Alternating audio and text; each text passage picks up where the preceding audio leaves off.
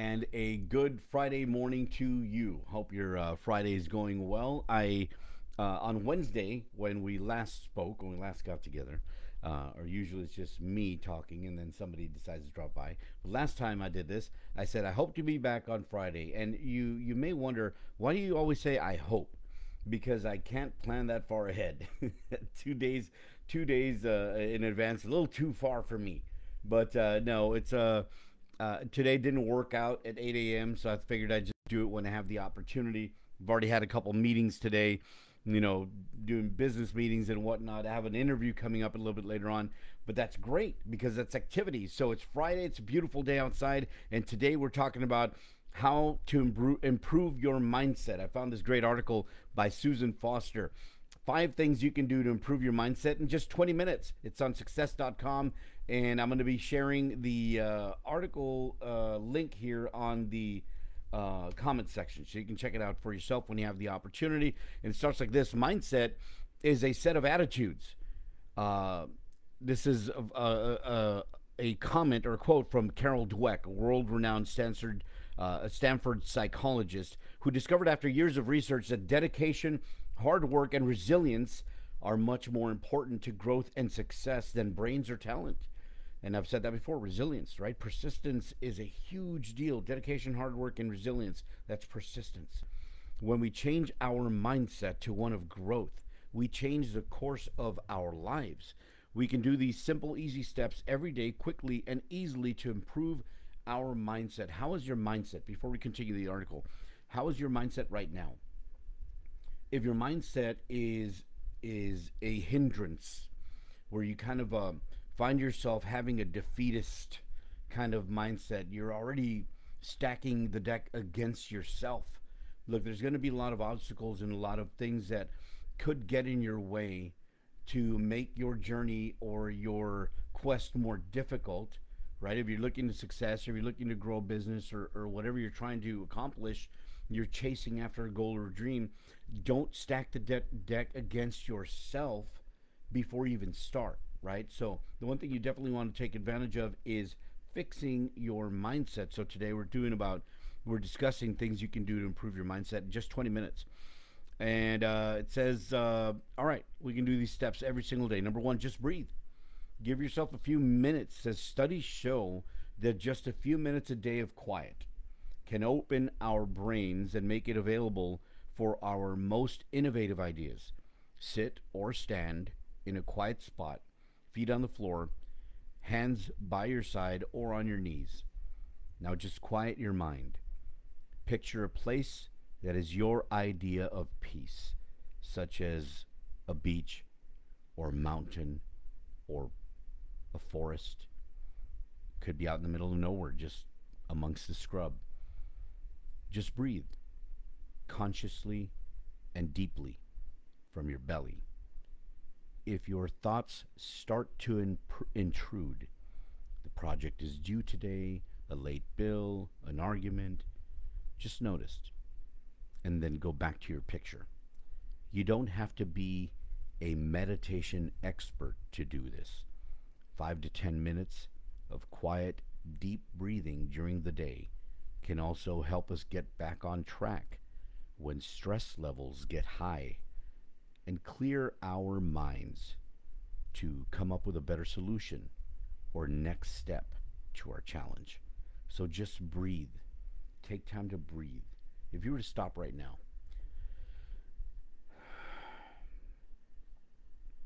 not even for a full 5 minutes, but just for a little bit,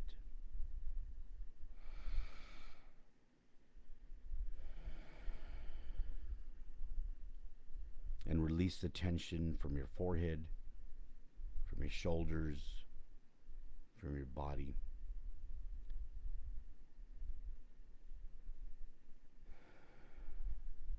And just breathe.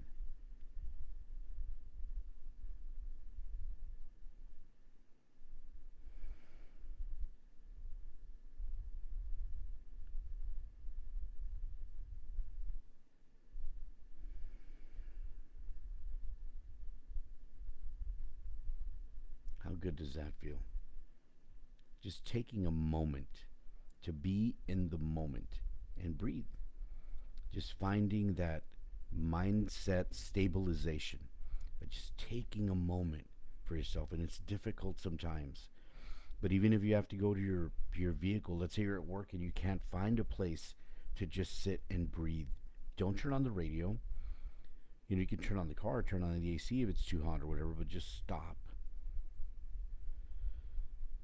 Be in the moment and breathe and relax. I remember this one technique that I, long time ago, that I learned about laying in bed and then starting at your feet and clenching like your toes. Just clench and release. And when you release, just picture the tension leaving your body.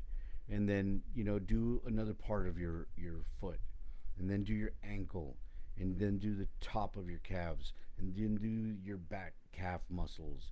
And then do your thighs. And working your way all the way up your body. And down your arms to your fingertips. And just tensing and relaxing. And just taking a moment. It takes a while, right? Because you have to do all these different parts. But doing that, and you allow the stress to leave it, you're almost willing the stress or the tension to leave your body. And it may not completely eradicate or get rid of that stress or tension, but you do get rid of some of it. And it's a great practice to at least try at least once a week. Try once a day if you can, or at least a couple times a week. So number one, it was just breathe, and we're talking about things you can do to improve your mindset. Number two, check your thoughts. 5 minutes. Have you ever gotten up in the morning when the weather is lousy and said, this is going to be a bad day? I have, the article says, more times than not. It guaranteed a day that finished the same way. Our thoughts are powerful. They create feelings, which lead to actions and behaviors that determine whether our day goes well. Learning that we can choose our thoughts is one of the most powerful things we can do to take charge of our lives. Taking 5 minutes to make sure our thoughts are positive starts the day off with the right mindset.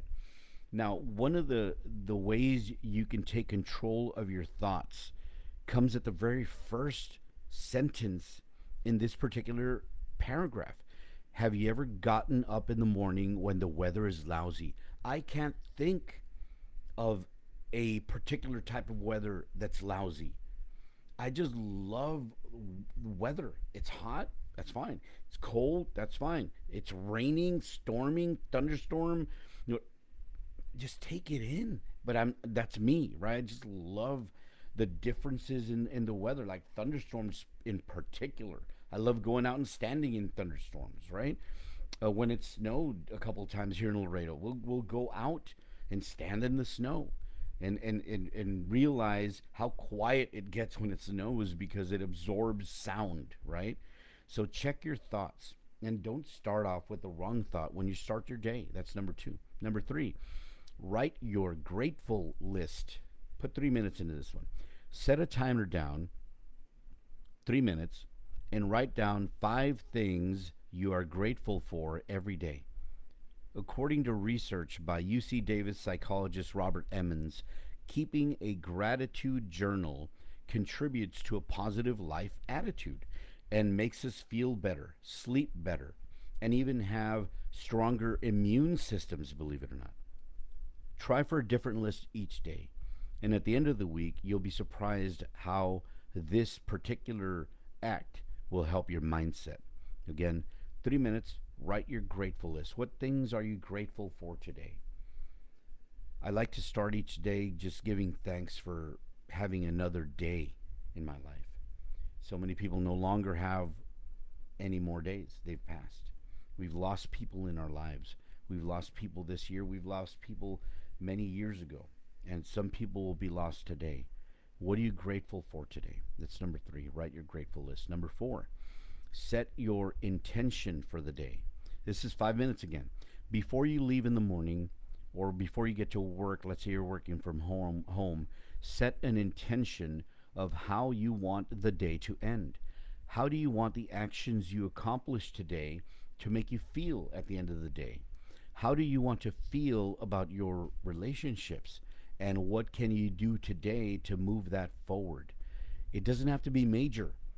What is one thing you can do that will make you feel better at the end of the day? What action can you take, I may add, that can change your life, change the direction of your life, or the momentum in your life to get it going the way you want it to go? So set your intention for the day at the beginning of the day. That's number four. Number five, turn off the noise. How many times have you heard this?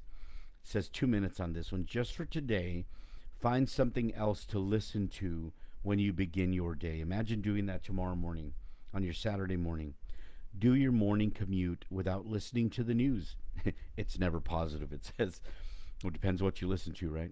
Talking on the phone or checking social media. Imagine doing your morning commute without doing any of those three: listening to the news, talking on the phone, or checking social media. Doom scrolling, right?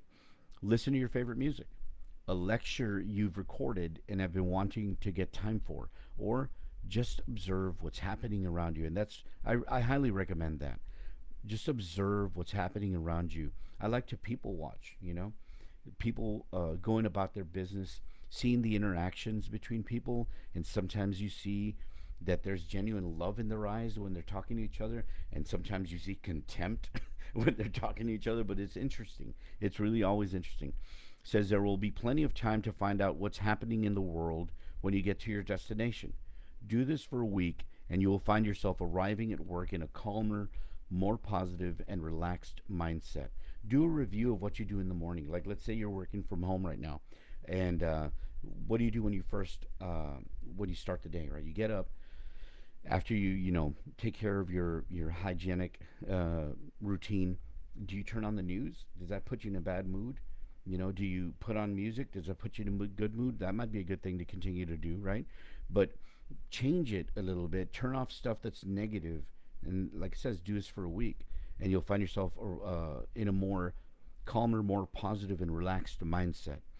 Best of all, you'll discover you haven't really missed a thing. It seems like there's always something being talked about 24/7, but when somebody asks you, "Hey, remember that story last week?" you barely even remember it, right? Because it's just nonstop. So said that's it. Just 20 minutes, and you are well on your way to a more positive mindset. Practice this for just 2 weeks. You'll see a tremendous difference in your productivity and your attitude. So, what were the 5 things that you can do to improve your mindset in just 20 minutes? Let's go through the list again. Number one, just breathe for 5 minutes. Number two, check your thoughts, 5 minutes. Number three, write your grateful list, things you're grateful for every day. Try and change it up every day. It's about 30 minutes. Number four, set your intention for the day. It says 5 minutes. And number five, turn off the noise, 2 minutes. So if you're an overachiever, maybe you can do this in 10 minutes, right? But taking these steps and I think the most important thing I got out of this particular one, my big thought for this one, is turning off the noise to improve your mindset, right?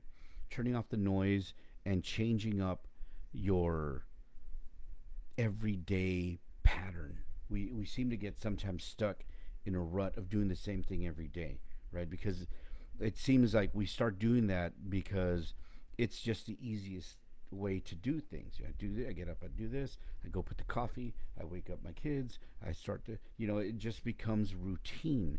So if you change up your routine, and especially by detracting or getting rid of negative things or things that affect you negatively, you're already enhancing your mindset.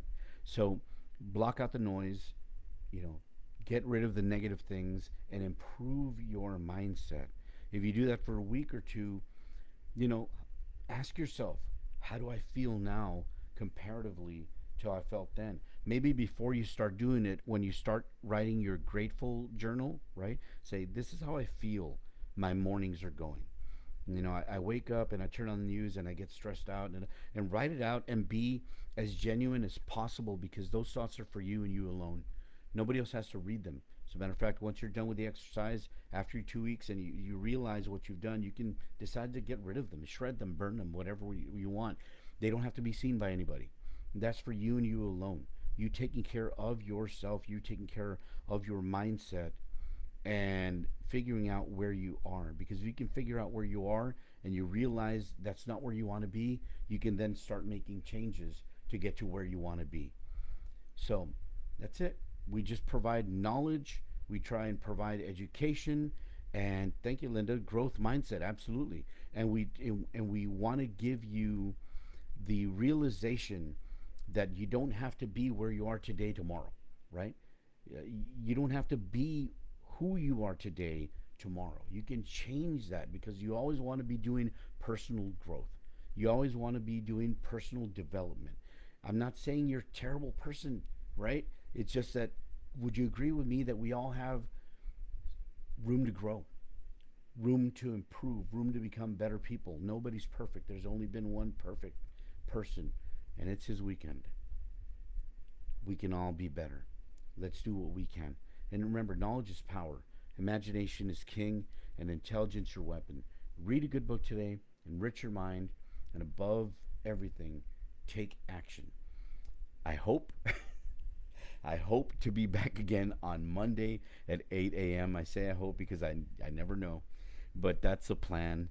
And I wish you a wonderful day today, a fantastic weekend. I hope you find some joyous moments this weekend and some peaceful moments and fulfilling moments in your life. I wish you that. I wish you joy. I wish you peace. I wish you fulfillment, and I wish you success. Success today, success tomorrow, success in your life, and success in your business. Have yourself a wonderful weekend. Until the next time, we'll be talking.